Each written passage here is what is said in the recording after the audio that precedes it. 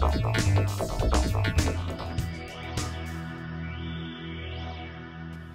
and welcome to March's edition of this month's experiment at the Reuben H. Fleet Science Center. This month we're celebrating biology at the Fleet. Be sure to check our website for additional information. I'm Nicole Schiffer. And I'm Peter Soy. Today we're going to extract real DNA from a banana. I'll explain what you're going to need for this experiment and introduce our guest presenter. Remember, you can find written instructions for this and the other experiments on our website at rhfleet.org. What you're going to need for this experiment is half of a banana, peeled, a quarter cup of distilled water, a plastic sealable bag, shampoo, a plastic cup, table salt, chilled 90% isopropyl alcohol. Now you'll need to prepare this one in advance. You can stick it in your refrigerator and it will chill in about an hour. A narrow tube like a spice jar, a spoon, a coffee filter, and something to stir with. And today we have science educator Elena Banks who will help us explain how to do this experiment. Take it away, Elena. Thank you, Peter. And today we're going to do a fun and kind of messy experiment with DNA.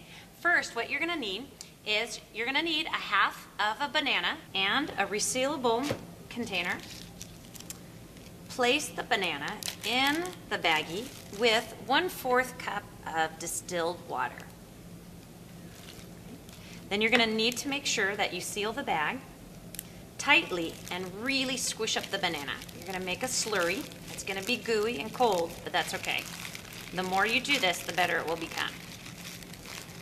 So you're going to crush the banana for about 2 or 3 minutes until you really get all the chunks out. Okay, and I've made one right here, and this is what it's going to look like after you've squished it up very finely. Okay, and we're going to put this aside and use this for the next step. In another clean container, what you'll add is 1 teaspoon of shampoo.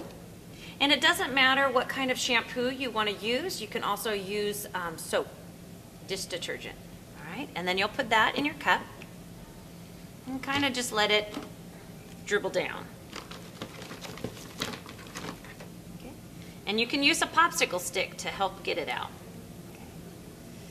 Then you will need 2 pinches of salt, and 2 large pinches of salt. 1, 2, and 4 teaspoons of distilled water.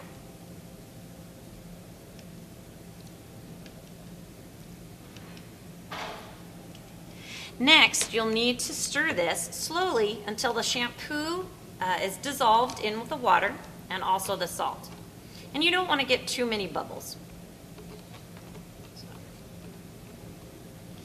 To this solution, you're going to add 2 teaspoons of your banana slurry.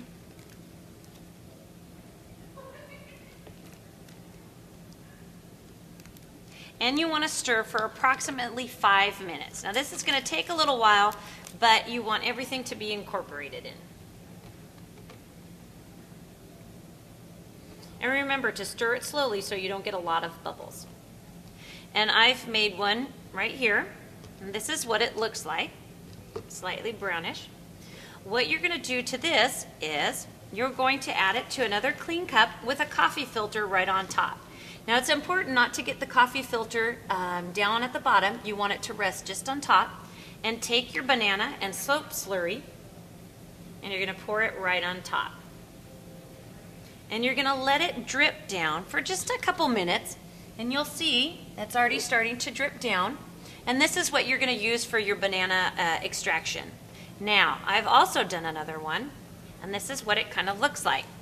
You'll need enough to cover the bottom so that you can put it in your test tube. So, now that that's done, what we'll do is we'll add 2 teaspoons of isopropyl alcohol to a test tube, or what you can use is a spiced jar. So you can add a spice jar or a test tube if you don't have one at home.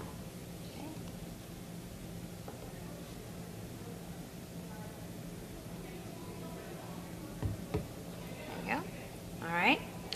Now, you will add 2 heaping spoons of banana slurry, and it's the banana. You'll now need to add 2 heaping teaspoons of your banana mixture from the bottom. And you're going to add it to your isopropyl alcohol. And this will take a couple minutes to precipitate. The DNA is soluble in water, but not in alcohol. And you'll notice that it'll start to form a layer and come up towards the top. And let's see, this is about 2 minutes later. And this is what it looks like. And you'll notice a lot of bubbles and some white DNA and proteins.